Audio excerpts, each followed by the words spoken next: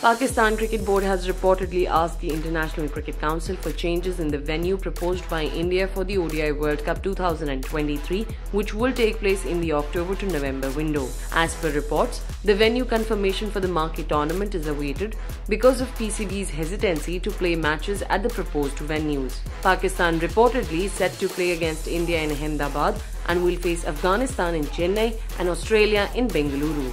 Out of these, they have demanded two changes. While they do not want to play against India in Ahmedabad, they also want to play the Afghanistan game in Bengaluru instead of Chennai.